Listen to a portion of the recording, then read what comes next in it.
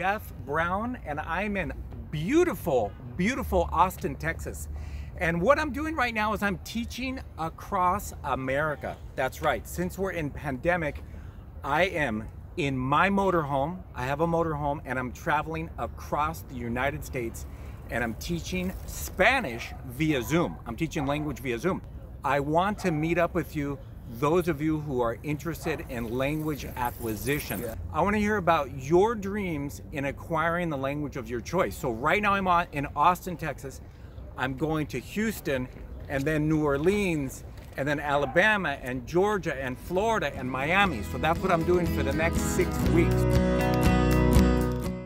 Definitely the best thing about Zooming Across America is the travel, the actual traveling. So I go to a different city every week, and sometimes if I like the city, I'll stay for 2 weeks. So I love traveling. I love going to a different city every week. My favorite day is Sunday, because on Sunday, that's the day I travel. So I get all excited, like I'm gonna go see a new city, I'm gonna explore a new city, and when I get there, it's super exciting. The second thing that I like about Zooming Across America is the actual teaching. I love teaching from the motorhome. So I love my motorhome. I love teaching. So teaching from my motorhome in a different city every week is a dream come true. Probably about every other day I meet a new person, I talk to them, I get to find out their story, where they're from, where they're going, etc. So I love meeting new people.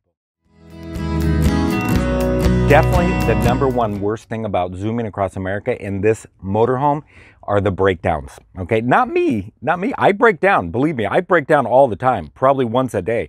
But when the motorhome breaks down, it's the worst thing about the trip. And you know, this is it's a little old motorhome, 1986, so it does break down. So far I've had 3 or 4 breakdowns. My first breakdown was my radiator went out in Bullhead City, Arizona.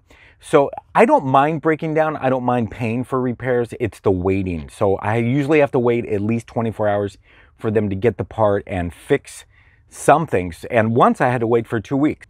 The second worst thing about Zooming Across America is the Wi-Fi. It seems like I'm always struggling for Wi-Fi. I'm struggling to get a good signal, good bandwidth, good connection, etc. It seems like an ongoing struggle. And it does. It gets a little boring. It gets a little lonely. You know, I have my friends from home. I call my friends every day. I talk to my friends from home, but it's not the same. I miss the physical contact. I miss going out to breakfast with friends, going out to lunch and dinner and seeing friends, and I don't have that right now. So it does get a little boring and lonely. My two favorite spots so far have been El Paso, Texas, and Santa Fe, New Mexico. So El Paso, Texas, I love El Paso, Texas. And the reason is I love Mexico. So El Paso and Juarez, Mexico are right next to each other. So when I was in El Paso, I stayed in El Paso for 2 weeks. I went to Juarez, Mexico every day, or at least every other day. I drove my little scooter all over El Paso, Texas. Excuse me, I drove my little scooter all over Juarez, Mexico, and I met wonderful people. I talked to everybody. I bought some tacos and churros, and it was just a great experience. My second favorite city so far has been Santa Fe, New Mexico. Santa Fe is just this cute, artsy city at the top of a gigantic mountain. It's around 7,000 feet up, and Santa Fe is super cute. So I stayed at a cute little RV park downtown. I rode my bicycle all over Santa Fe, New Mexico, all over. Santa Fe has tons of art galleries, so I visited the art galleries. I probably went into 20 art galleries, talked to 20 or 30 different people, and it was just a wonderful experience. I love Santa Fe. Lubbock, Texas is this cute little city. I think there's around 50,000 people that live in Lubbock, Texas. And one of the reasons I loved Lubbock is when I was in Lubbock, it snowed, and it was just so beautiful to see the snow. And I was in my little motorhome, while it was snowing. I could see the snow on the ground. I was, during the snow, I was looking out the window. I had my heater on. It was all toasty in here, and I was drinking hot chocolate. And there was just something about that, because I'm from Southern California, the beaches of Southern California, so it never snows at the beach in Southern California. So it was a treat to be in the snow, and I drove in the snow, and I just loved Lubbock, Texas. It was a super cute little city. I was broken down in Ash Fork, Arizona for 2 weeks. And Ash Fork, Arizona is a city of probably 500 people, but I had a great time. I rode my bicycle everywhere in Ash Fork, Arizona.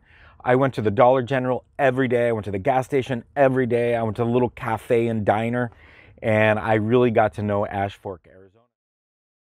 Sedona was beautiful. It is beautiful. There's wonderful hiking spots. The scenery is just gorgeous. The hikes are gorgeous. So of course I took advantage of that. I rode my bicycle all over Sedona. I hiked as much as I could in Sedona. So Sedona is a super cool city too. I really enjoyed Friday night. A typical Friday night, I'll usually go to Walmart and shop and buy stuff and then come home and cook a wonderful dinner. That's my typical Friday night. Once in a while, I use the dating apps. So I'm a single man and I go on the dating apps. I use Bumble and Tinder. And about once a week, I meet a woman from a different city and I go out on a date with a woman from a different city. On a typical weekend, I'll go and I'll explore the city as much as I can. I'll explore downtown. I'll ride my bicycle. I'll ride my scooter. I'll visit, old churches and museums and stuff like that. So it's fun to explore. I really enjoy exploring, and every city I go to, I do a little bit of exploring. My goal is to get to Miami, Florida, and then turn around and go to Boston, Massachusetts, and then go west on the 8th. That's my goal. I'll see you next time. It's been great reaching out. I hope to meet lots of you on the way and talk about language acquisition. So, adios everybody. Zaijian. Masalema.